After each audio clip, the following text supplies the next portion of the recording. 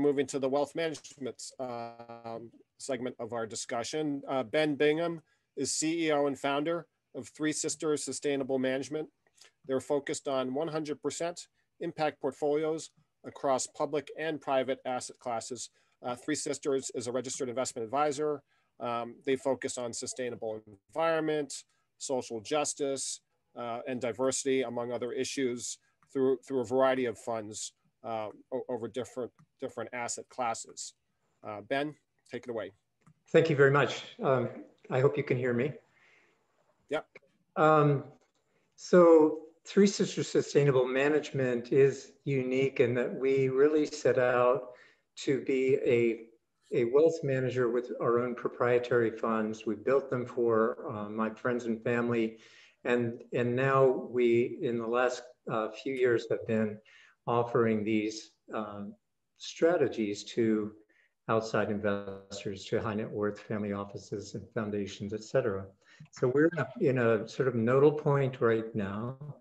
And my background started out in sustainable agriculture. So a lot of my thinking that also went into my book, Making Money Matter, came out of the agricultural world. So what I really wanted to do was to show investors, my friends and family and investors in general, that they could do 100% of their investments in a way that connected to their values and not just let the experts make money on some of their investments and give them an income or play money that they could do venture and philanthropy with. So I really like what Bill was just speaking about. I do include public equities in our impact strategy. My first impact fund after I left Citigroup, realizing in 2006 that this wasn't a world that really was conducive to ethical investing when the mortgage, people were being paid for false mortgage applications and interest rates were being manipulated. So I started my first impact fund in 2007, and I have not looked back. So, but I do include public equities. And I'm going to tell two examples from the kind of innovation that we like to do at Three Sisters. It's kind of taking the polarities of our time, the problems and the solutions, and putting together unusual combinations. So one of them, my first example starts with the question: can you do the kind of black box, deep and dark Wall Street hedge fund type strategies in an ESG portfolio? And I didn't think so for many years, but fortunately 4 years ago, I was called by Dan Martell, who had his own trading company on Wall Street, Martell Trading. He was a member of the Chicago Board of Trade formerly, and had sold a options strategy to BNP Paribas. So a guy with decades of work. He had retired. He got really angry when the supercomputers outperformed his trading, or basically stole his trades because he couldn't keep up with them, and decided to do some nonprofit work for a while. He's a very good person, was teaching prisoners financial intelligence in the prison in San Francisco. And then when both CalPERS and Goldman Sachs in 2015 announced that they were going to use ESG strategies on all of their investments, they were going to use these filters, he called me and he said, I think I can now outperform again if I can work with somebody who understands ESG like you do. So he had read my book and he wanted to work with me. And so he came on board. We started long only. With our clients' money. We didn't want to put too much risk in the portfolio. But a year and a half ago, we finally decided, okay, we're going to start doing options in this portfolio to create what I call the true hedging idea, which really came out of my farming background. A hedge puts, hedging on both sides of a field, it reduces the winds of volatility. it creates an ecosystem or a ecosphere around the field that makes it warmer and things grow faster. And so that was the idea we applied here. And so it's not to create tremendous volatility. It's not one idea that Black Swan will ruin in the end. It's really opportunistic. So it's an all cap fund. We have a very, very good risk measurements on it. And since we changed over to interactive brokers so that we could do more sophisticated trading, we're up over 55% in a year and a half. Right this year, we didn't go down tremendously when the market went down, and we continue to go up with the market when it goes up. And we have just recently joined the California carbon market. So we're adding that innovation. When you're using options, you have more cash in the portfolio. If it's only long only, stocks are more expensive than options. And so you can take that extra money and put it into other environmental type liquid investments like the California carbon market. So we'll see how that goes. We're just starting. It took a year and a half to get into that market. And Dan's experience in the commodities trading after his Harvard MBA, and he went right into the commodities world and knows it well. So we're pretty excited, and we'd love people to benefit from the kind of steady performance that he's been able to produce with Alpha. So that's the one story I wanted to tell. It's just a story because it's different from anything else out there as far as I know. And it's very, very scalable.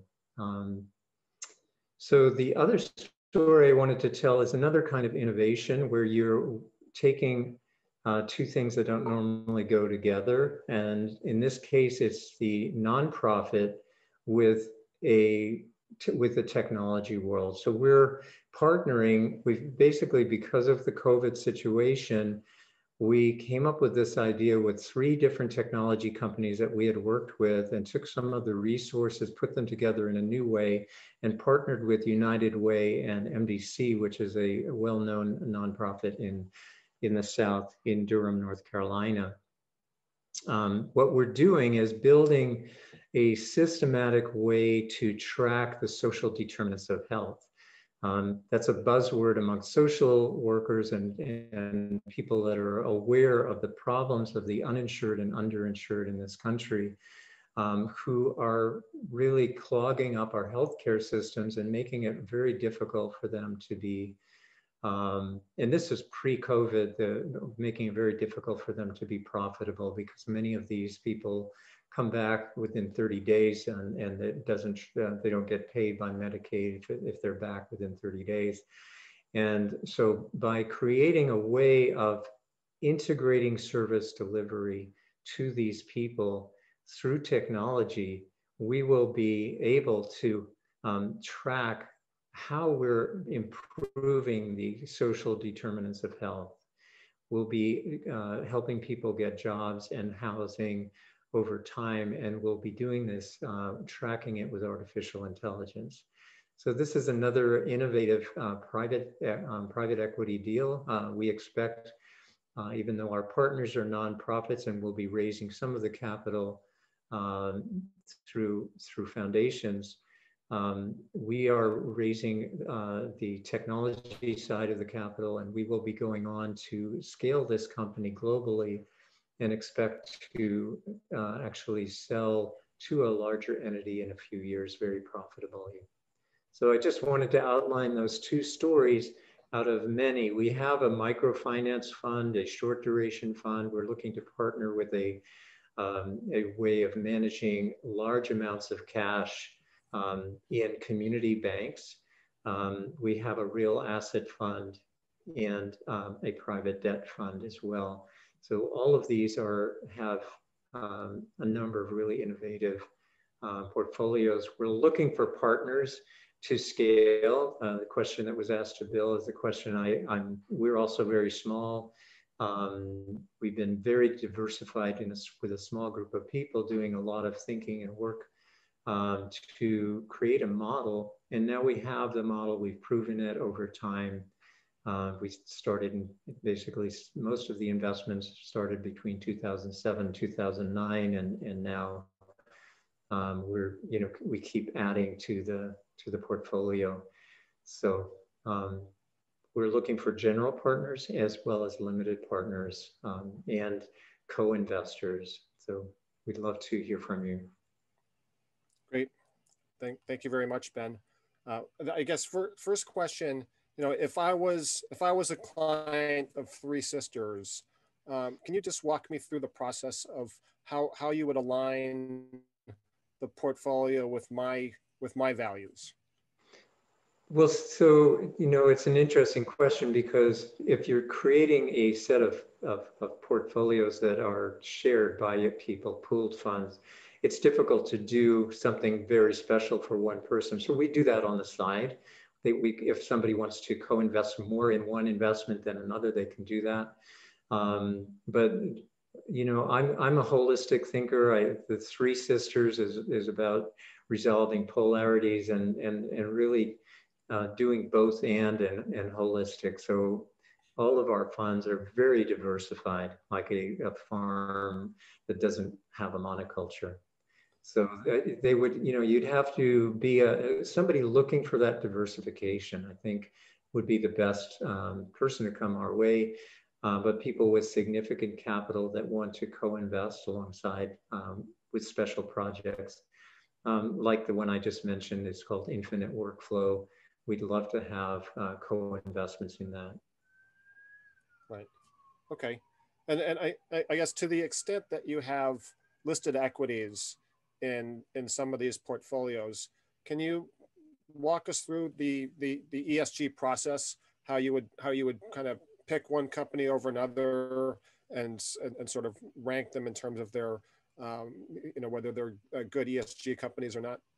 Yeah, so I've written a book about this. I'm not going to try and tell you the whole story, but every industry has a different relevant purpose. And looking at, if you're trying to create a diversified portfolio, you look at every industry. You want to have every industry covered. And so each industry is covered separately, and we have different goals for each industry. But to put it more succinctly, I'd say we start with what the Swedish group started years ago, the natural step, where you avoid extraction, you avoid chemical compounds that don't occur in nature, you avoid the degradation of nature, and I added to that the exploitation of people.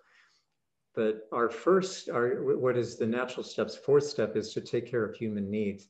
And we put that as the first step. So most of our time and energy in terms of the ESG is really common sense, thinking about each industry, what really matters, what is material, and then avoiding those other things that I mentioned.